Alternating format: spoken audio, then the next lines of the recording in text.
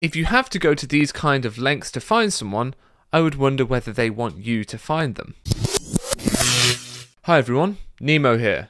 On the 12th of January 2023, the Utah Area Presidency released a training video on finding lost members. We'll get into why the word lost is problematic later, but for now, let's roll the tape.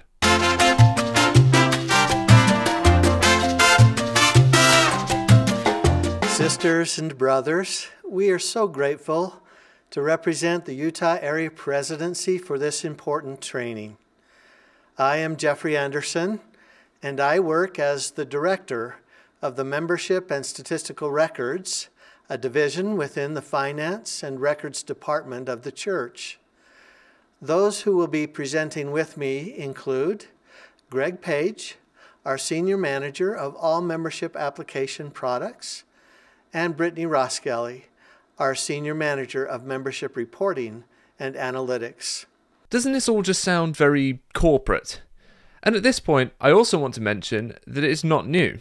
Finding lost sheep programs and lost sheep files have existed for a long time, often as a result of the church's unscrupulous baptism practices like baseball baptism programs. These create members of the church who are never heard from again.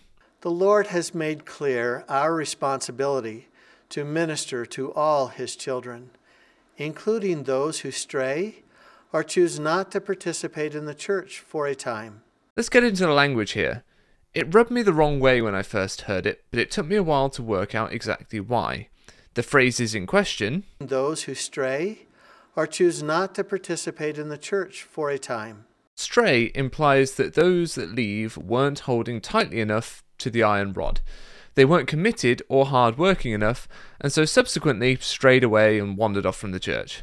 While many who leave don't make a big public declaration, I don't think many just stray from such a demanding religion. If you are someone who just strayed from the LDS Church, please let me know. Choose not to participate in the church for a time strikes me as denial on the part of the church, that they cannot accept people would leave permanently, and so must caveat this with for a time, the implication being that they will eventually come back. To learn if we might become more effective in our finding and research endeavors for those who are lost, a Finding Lost Member pilot was conducted beginning in September 2020 in specified coordinating councils throughout the world, including 4 Utah area coordinating councils.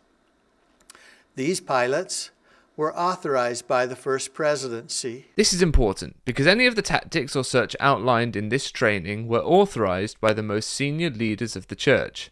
The Quorum of the 12 and First Presidency have responsibility for what happens when the church begins to enact these practices. Elders Quorum and Relief Society presidencies were asked to work together in finding lost members.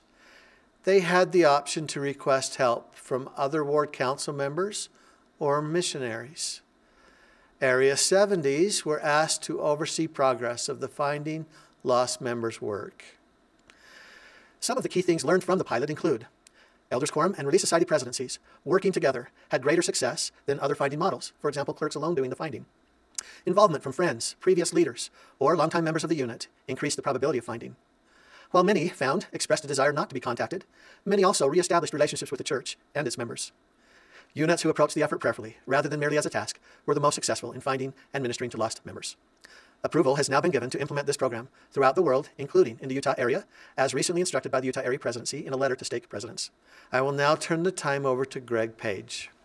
Just before he turns the time over to Greg Page, who, need I remind you, is our Senior Manager of all Membership Application Products, he tells us the teamwork of Elders Quorum presidents and Relief Society presidents is more effective than other methods, such as only the clerk doing the finding. And what are those other methods, I hear you ask? Well, first, a big shout out to priesthood dispatches for helping me track this down. I knew these instructions existed and I could visualize them in my mind, but priesthood dispatches helped me actually find them.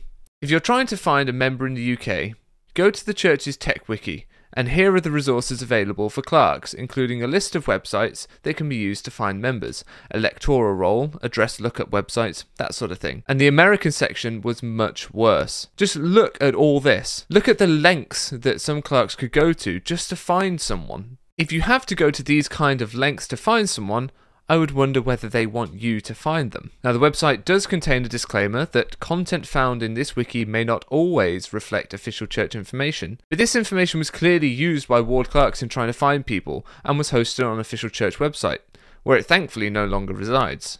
Many people are asking, at what point does this attempt to find someone who may be a complete stranger to you cross lines into harassment or stalking? A violation of an individual's privacy in pursuit of bringing them back to a church congregation they have thus far declined to attend. Let me know what you think in the comments. On February 1st, 2023, the records of converts who were baptized and confirmed within the last 10 years and are now in the address unknown file at church headquarters will be sent back to the last known ward and placed in a new Finding Lost Members report accessed within Leader and Clerk Resources, or LCR. Records listed in the Finding Lost Members report will not be included in any ward, branch, stake, or district statistics, reports, or class rolls. When the new location of a member is found, the clerk moves the record to the appropriate ward or branch. If a member's location cannot be found after following a simplified set of research steps, the clerk can return the record to church headquarters. After being returned to church headquarters, the record will be flagged to prevent it from being sent back to the same unit unless specifically requested by unit leaders. So church headquarters are going to dump all the address unknown members who converted within the past 10 years back into the last known ward. To stop this artificially boosting ward figures, they won't be counted in statistics, although it's unclear whether these names are counted in the church's overall membership stats. If they were, but aren't anymore when they're moved back to the ward, then it is likely this will reduce the church's total membership figure and make the overall church statistics more accurate, as the people whose names are in address unknown by and large no longer attend church and may have tried to make a soft exit from the church. However, what is more likely is they are still very much counted to maintain the illusion of a church with a large global membership. But now I want to know what these simplified steps are to find people's addresses. People who have most likely actively chosen not to give their address to the church. The specified research steps outlined in the Finding Lost Members report include the following. Seek to communicate with a member using phone, email, social media channels, or other resources available in your area or community. This is the only acceptable step, but even then, it's worrying that he has to list so many different ways a person may be contactable. If this person desires a relationship with the church, surely they will be contactable simply by someone in the ward. It's even worse if this person is requested not to be contacted. Contact known family or friends of the member. Don't do that. Contact the occupant of the member's last known address. Don't do that. If these efforts are not successful, obtain the bishop's approval to return the record to church headquarters. If someone doesn't want you to know where they live, then don't go to their last known address to see if the person there knows where they went. I'm glad this seems to be the full list, because as you've seen, it used to be worse.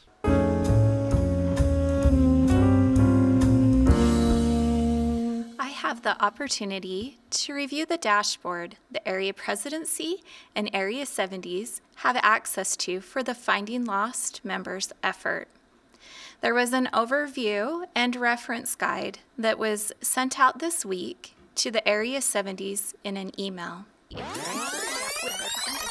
The dashboard includes information about the number of individual records moved by church headquarters to the local units, the number of individuals found through research and moved to a new unit by the clerk, or who were found and moved by the clerk back into the researching unit's regular membership list. The number of individuals researched and then moved back to the church headquarters address unknown unit.